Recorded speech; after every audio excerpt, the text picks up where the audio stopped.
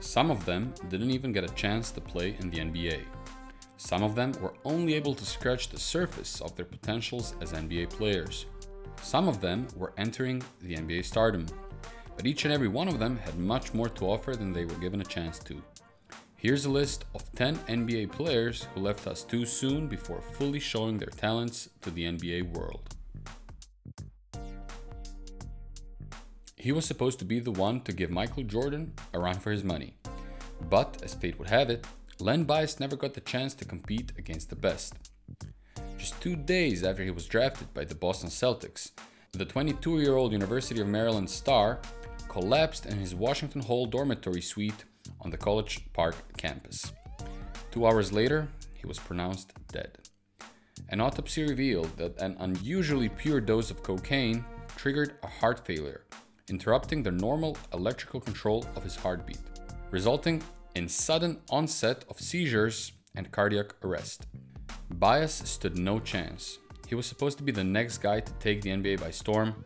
Instead, he was gone way too soon.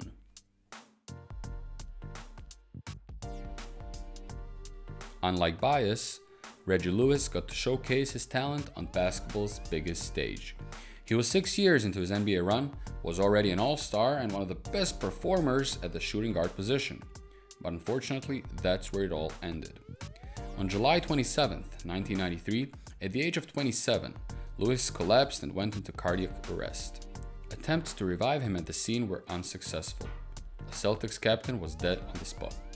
This happened months after Reggie collapsed during their first round matchup against the Hornets. He went under tons of heart tests and was diagnosed with a career-ending heart disorder. Lewis later received a second, somewhat less serious diagnosis that allowed him to get back to basketball. But we never got to see him wear number 35 for the Celtics again. The number was retired by Boston in 1995 as a tribute to a gone too soon Maryland native.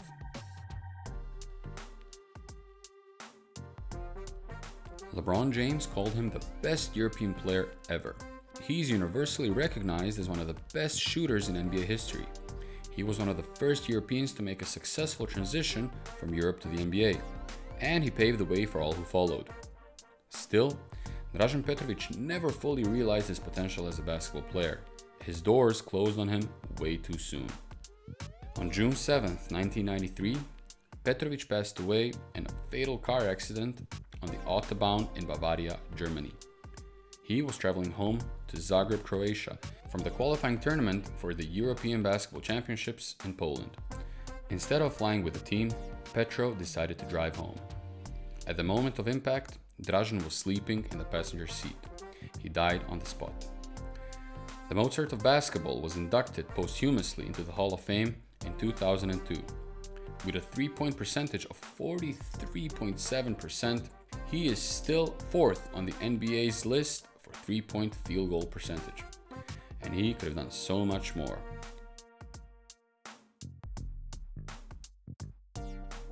With the first pick of the 1990 NBA draft, the New Jersey Nets select Hank Gathers from Loyola Marymount. According to most scouts and GMs in the NBA at the time, that's what David Stern should have said. Instead, the Nets took Derek Coleman. Hank Gathers wasn't on the board. He died in a West Coast Conference Tournament semifinal game after collapsing from a heart condition on March 4, 1990. An autopsy showed that the Loyola Marymount star didn't take his prescribed medicine for at least 8 hours before his death. He passed away due to heart muscle disorder with no illegal substances found in his body. Gathers had led the country in both scoring and rebounding. He was the focal point of Coach Paul Westhead's offensive system, and he never got the chance to showcase his talent in the NBA. Praised as one of the funniest basketball players at the time, Wendell Ladner was the nomad of the ABA. A 6'5" forward played for 5 different teams over the course of just 5 seasons. He was a 2-time All-Star, 74 ABA champ, and a solid all-around contributor no matter where he played. But like everyone else on this list, Ladner didn't get the chance to maximize his basketball talents. On June 24, 1975, Wendell boarded the plane from New Orleans to New York City. Closing into New York, the weather caused the plane to malfunction, causing a crash that killed 113 out of 124 people on board. Unfortunately, the 26-year-old Ladner wasn't among the survivors. Due to the nature of the crash, the Nets forward wasn't identified on the spot. However, a 1974 championship ring confirmed that Wendell was one of the victims of the horrific crash. The Nets paid tribute to Ladner by retiring his number 4 jersey since that fateful day. Despite being a journeyman in the ABA, that's where Wendell Ladner left his biggest mark. He was competitive as hell, said Mike Fratello, who was an assistant coach with the Hawks during Terry Furlow's tenure in Atlanta. He'd fight you in a game, and he understood the toughness of the NBA. There were some other things that he just couldn't get past. Unfortunately, those other things cost Furlow his life. On May 23, 1980, he was killed in a car accident in Ohio, after he crashed into a pole with his '79 Mercedes-Benz. An autopsy later discovered he had illegal substances in his bloodstream after a long night of partying in Cleveland with his former Cavalier teammate, Clarence Walker. Terry stood no chance. His 4-year run in the NBA was cut short. The trajectory he was on, it seemed like Furlow was just scratching the surface of the player he could have become.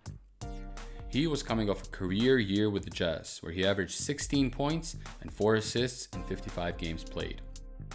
It seemed like, after years of bouncing around the league, he had finally found his place in the sun. But it wasn't meant to be. Furlow died at the age of 25, and he had so much more to give to the NBA world. Kenny Smith described Ricky Barry as the Reggie Miller with a handle. Former Kings forward Henry Turner called him Peja Stojakovic before Peja Stojakovic. Longtime Chicago Bulls scout Dave Ballwinkle saw him as a perennial all-star. But it was all in vain. Ricky took his life at the age of 24. His wife Valerie found him on the floor of the family room with a gunshot wound to his head. A suicide note was found at the scene offering Barry's explanation on why he did what he did. The note began with Ricky telling his parents, younger sister, and Valerie that he loved them. He also added that the suicide could have been avoided, but the frustrations with the little things in his struggling marriage were why he took his life. Barry was coming off his rookie campaign where he averaged 11 points in 64 games played. It was enough for the entire NBA community to see the potential a kid from Michigan State had.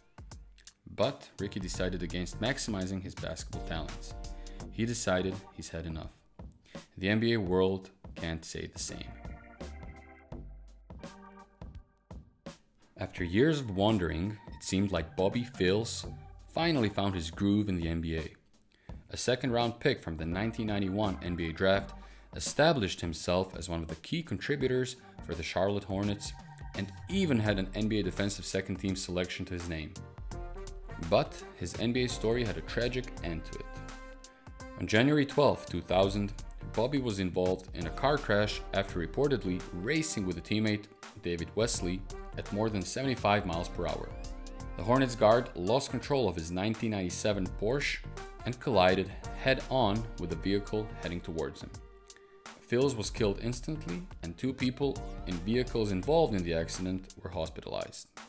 Stunned and tearful teammates and Charlotte's officials gathered at the accident scene. Minutes earlier, Phills had been practicing for Wednesday's night game against the Bulls.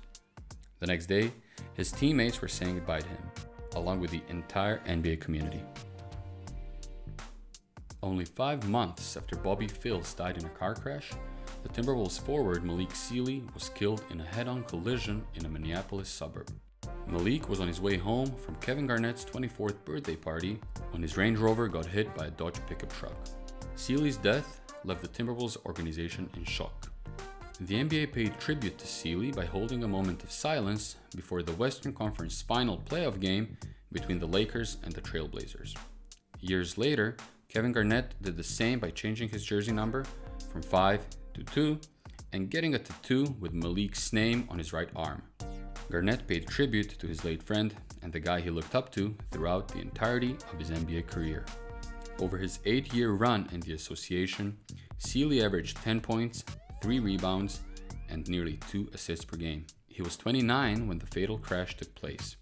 Malik's best basketball years were ahead of him, but unfortunately, fate wanted otherwise. Bryce Dijon Jones is the only active NBA player to die in the past decade. The former New Orleans Pelican was fatally shot after breaking down the door to a Dallas apartment on May 28, 2016.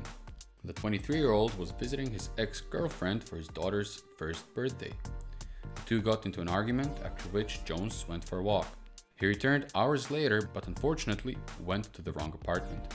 He was banging on the door before finally kicking them open. The resident thought someone was breaking in and shot the intruder, causing Jones to die with a gunshot wound to the abdomen. Bryce appeared in 14 games for the Pelicans. He averaged 5.6 points, 3.4 rebounds, and 1 assist before suffering a season-ending wrist injury. A week prior to undergoing wrist injury, the Pelicans signed Dijon Jones to a partially guaranteed 3-year contract, but unfortunately, he never got the chance to play it out. If you enjoyed the video, please hit like and subscribe to our channel for more basketball content.